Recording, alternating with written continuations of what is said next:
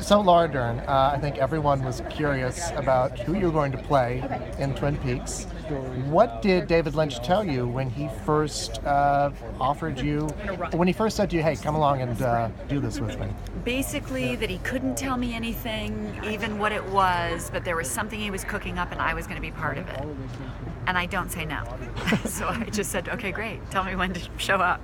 And then when he did tell me that it was Diane, and what she meant to him, but also what she means to Cooper, it was a blessing, and it was a dream, and it was sordid and complicated and elusive and angry and tough and delicate and all the things you would want to dream up in a character. I mean, she is two sides of one story, or many stories.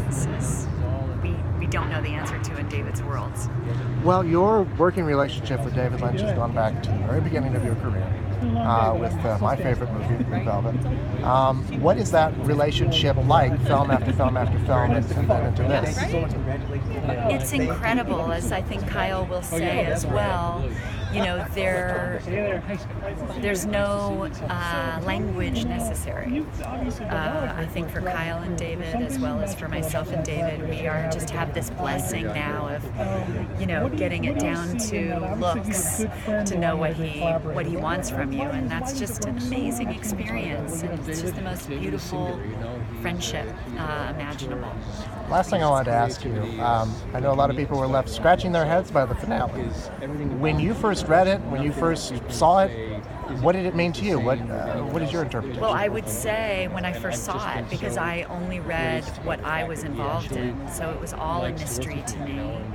And just as David would never want to answer that, I think I shouldn't, because I can only project my experience of it. And the whole world has meant something so deep to me. I mean, I remember when Kyle and I were sitting with David watching Blue Velvet at the Telluride Film Festival, at our first time seeing it with an audience, and we were laughing at moments that people were outraged and standing up and uncomfortable, and then they would be laughing when we were crying. Like, it's David brings up so much for so many of us, and it's a completely different experience, and that's what's beautiful about a great visionary.